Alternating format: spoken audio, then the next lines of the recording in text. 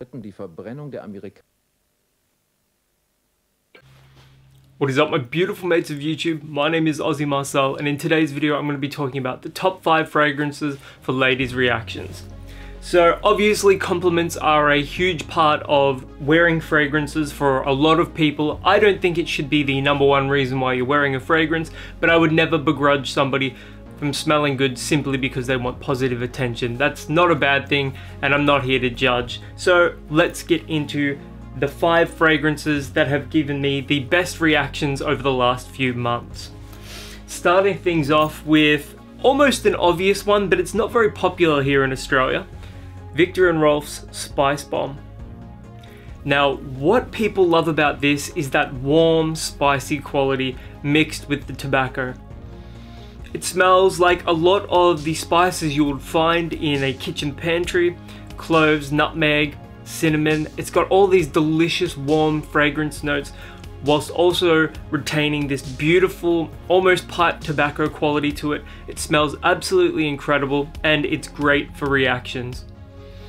Doesn't matter, even in the warm weather, I've still received positive attention from wearing this fragrance. There's just something about it that people absolutely love. You're gonna get positive attention from both men and women wearing this fragrance. Spice Bomb is one of those fragrances that you can find on eBay for less than $70 Australian. I've bought bottles, I think I even bought this bottle from eBay for about $50 and it was brand new. It was a brand new tester. But brand new retail price, it's well over $100 Australian, so just shop around because you shouldn't be overpaying for this. But again, if all you care about is positive attention and compliments, then Spice Bomb is a great option. Next up is one of the most recent fragrances on this list, and that is Paco Rabanne's Phantom. This is a smooth, creamy vanilla fragrance with a subtle smoky quality and an earthiness as well. If you're over Paco Rabanne's 1 million, the EDT, and by God at this point you should be over it, this is an amazing alternative to that. And another amazing alternative to 1 million by Paco Rabanne is Invictus.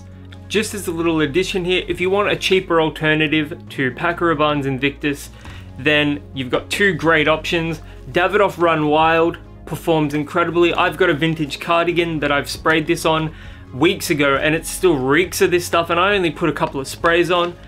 And there's also Dunhill Icon Racing, which also smells like Invictus. They both smell like Invictus, close enough to Invictus for government work, and they're both incredible and cheaper than Invictus.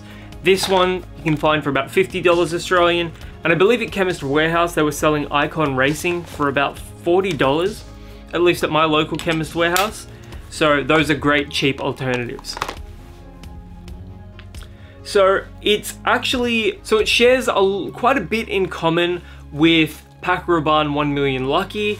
That has this sort of plummy note, and it's also got like a slight nuttiness to it.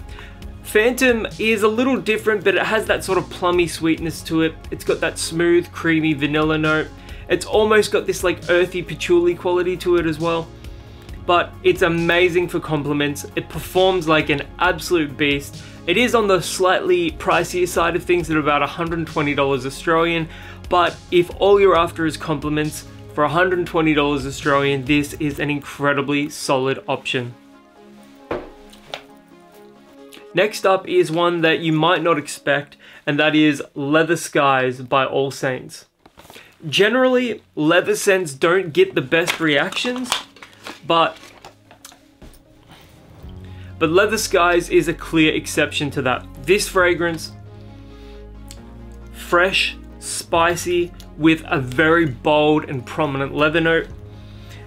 Fresh and leather are 2 accords that you don't generally find meshed together, especially not meshed together so well. All Saints is a great brand and they're known for their leather jackets and all of that, but their fragrances, these new lines of fragrances, their unisex scents, are absolutely no slouches. Leather Skies smells incredible. I even get compliments from elderly women wearing this fragrance. That's how popular this one is on me. Leather Skies just has so much going for it in terms of performance, compliments, The price is at about $125 off of sale, which puts it in a similar bracket to Phantom. However, Leather Skies is a more mature scent. It's going to be for somebody over the age of 25, and I probably wouldn't recommend it for somebody, you know, a teenager, but you never know, maybe you're going to be able to pull this one off because compliments are incredible and the fragrance itself is pretty incredible too. Absolutely adore this one. But it's well known here that I'm a sucker for leather scents. Next up is a surprising one given that it's from Calvin Klein, and that is Defy Eau de Parfum. It's sort of basically essentially a clone of Dior Sauvage, except every time I wear this fragrance to work, the reactions I get are monstrous. And I can understand why. This performs like a beast. I mean, it's a Calvin Klein fragrance that actually performs well. How rare is that? As Rick Harrison on Porn Stars would say, it's about as rare as hen's teeth. Did I just do a Porn Stars reference? Jesus Christ, mate.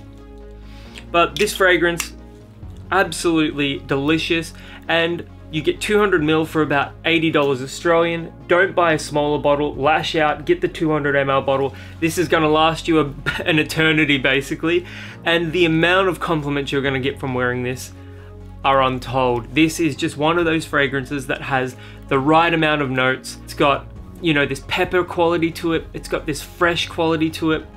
Citrus, a tiny, tiny hint of leather in the base. I've got to spray it right now. Very aromatic, very punchy in the opening. It smells delicious. People are going to love the way this one smells on you. And for the price, the performance you're getting, it is an easy recommendation and a safe inclusion in the top 5 best compliments. And last but not least is an iconic men's fragrance. One that somehow, some way, I think is going to make a massive comeback this year, and that is Jean Paul Gaultier's La Mer. This, as my father calls it, the man in the bottle. He used to wear this fragrance when I was a kid, and so it has a nostalgic quality for me. Apple, vanilla, touch of spice. It's a relatively simple fragrance, but the reactions you get for this are incredible. I find that I get better reactions out of La Mer than I do with Ultramale or Le Beau. It just has that perfect convergence between performance and price. For less than $80 Australian, you're getting something that is going to get you monstrous compliments. For less than $80 Australian, Jean Paul Gaultier's La Mer is a great option, especially if you're looking to spend under $100. If you want a cheap alternative, a cheap clone of this, you could get Everflaw's whiskey, the yellow bottle one. That's only about $15 Australian, and it smells pretty damn close to this. Even to this day, La Mer is a compliment beast. It's an iconic men's scent, and if you're looking for a fragrance that has history to it, that has a story to it, try La Mer. It's going to get you massive reactions. It performs well, and people just love the note of vanilla. It's one of the most popular fragrance notes out there. Anyways, these are just 5 amazing compliments for amazing reactions from the ladies. If you've ever worn any of these before, let me know in the comments below. I can't wait to hear from you guys, and until the next video, my name is Aussie Marcel, and I'll catch you guys around.